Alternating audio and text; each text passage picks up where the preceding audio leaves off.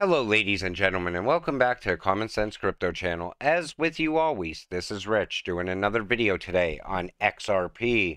So I hope you're all having a wonderful day today, wherever you are in this great world. We're going to talk about XRP. I'm going to start with this.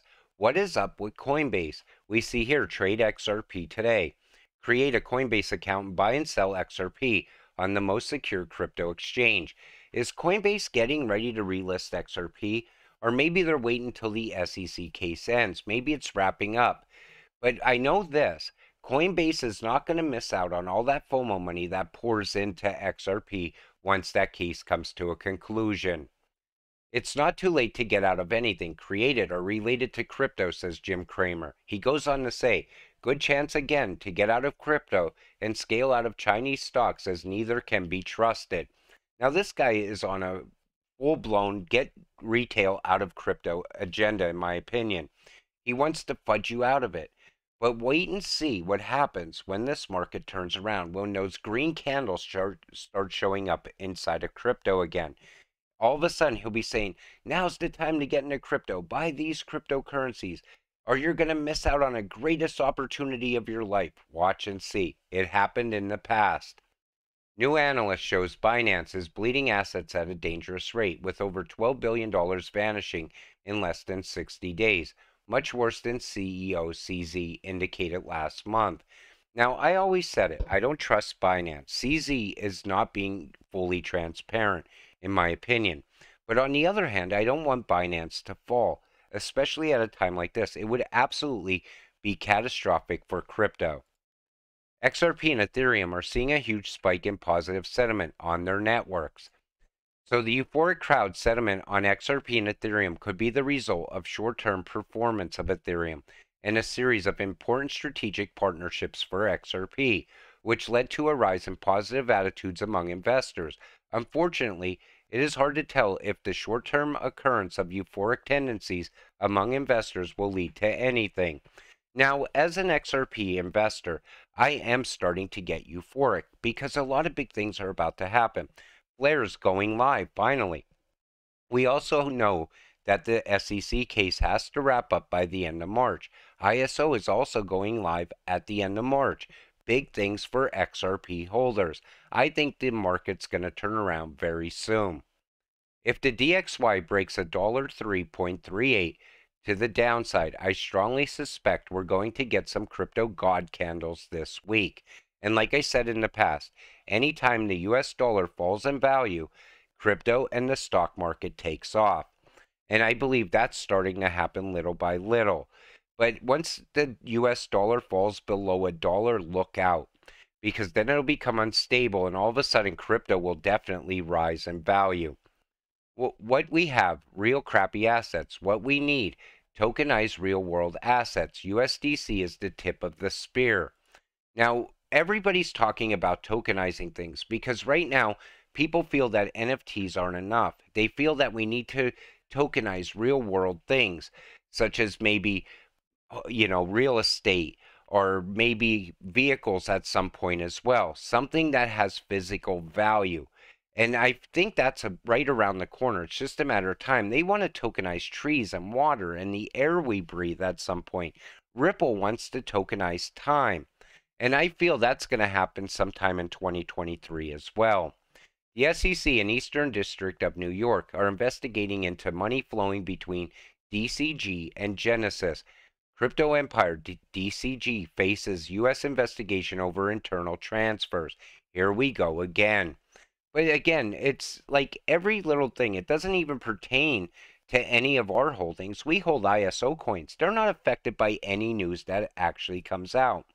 And I showed in a video yesterday why they could possibly be very undervalued. It's because precious metals have to go through a reassessment, get a different value put on them. And I believe it's all going to happen this year as well. I believe at some point we could hear the ISO coins are getting backed by precious metals. They want to make them stable coins at some point. So the lawsuit is about to end. First digital asset with clarity hasn't hit a new all-time high. Real utility, 3-second transactions, unique XRP ledger tech, XLS20 running smooth. top partnerships, powerful banks and corps, best community, the smartest people behind Ripple, too big to fail, all the money. And that's what we have to look forward to. All the money moving throughout the world, all that on-demand liquidity going live all at once. That could be the flip of the switch moment as well. But everything looks really good right now.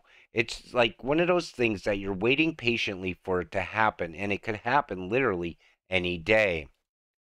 Ripple execs 8 crypto predictions to watch in 2023. Here's a likely scenario.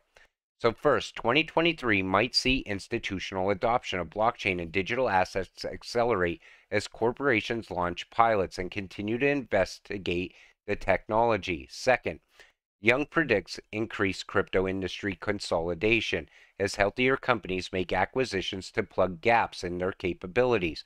Third, in 2023, there might be an increasing trend for cryptocurrency and blockchain firms to be acquired by traditional financial service players as well as established companies from other sectors.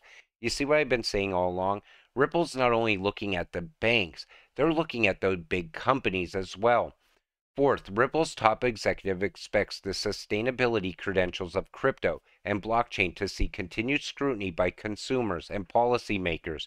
She believes greater sustainability will be achieved with less energy intensive blockchains and blockchain enabled solutions such as the tokenization of carbon credits. I knew that was coming because that's what it's coming down to right now. It's all about carbon credits, and Bitcoin does not fit in any way. It's not going to be part of the future. That's why Ripple is always talking about carbon credits as well, because that's going to become a massive market. It's going to grow in value year over year. FleetCor is a Ripple partner. Today, FleetCor processes cross-border payments in more than 145 currencies for approximately 27,000 customers worldwide. And it's always more and more announcements. And it might not be direct partnerships, but it's a partner of Ripple, or it's a partner of this bank, which is also tied to Ripple.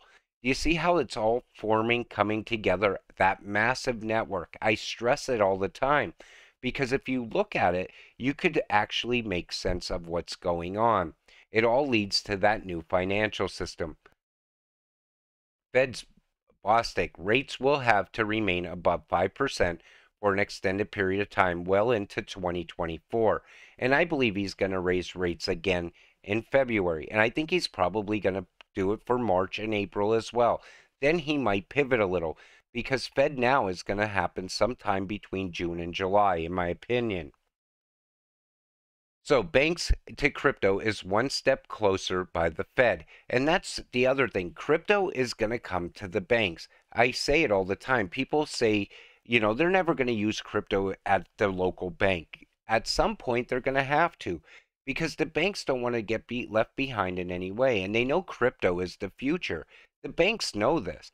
But if you were to go in and speak to any bank manager right now, they're going to try to get you into an IRA or a CD.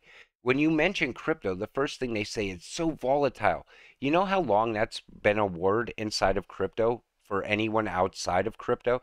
I don't want to invest now. It's too volatile. I don't want to lose any money. But people are going to start to understand about stable coins very soon. They're going to be utilizing XRP on a daily basis and not even know they're utilizing it.